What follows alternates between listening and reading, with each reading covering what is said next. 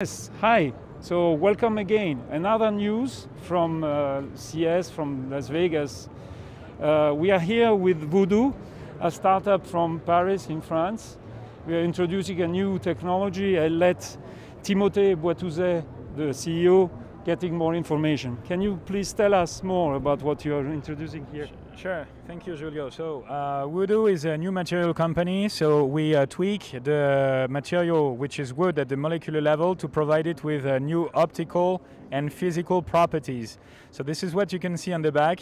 We make translucent or transparent wood for digital experiences and consumer electronics and automotive. We have different demos here.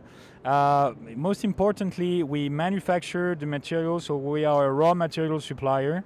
We are not a tier one supplier of complete solutions, and we are very happy to collaborate with Celtec on the future of consumer electronics and smart surfaces.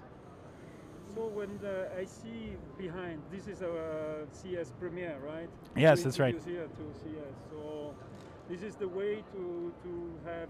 You can have LEDs images through the wood. That's yes. Real wood, right? Yes, it's real wood. Again, composite wood transformed through molecular modification, and we combine our material with LED panels to provide a new experience here for retail experience or interior design. But it can be also applied to any kind of HMI device.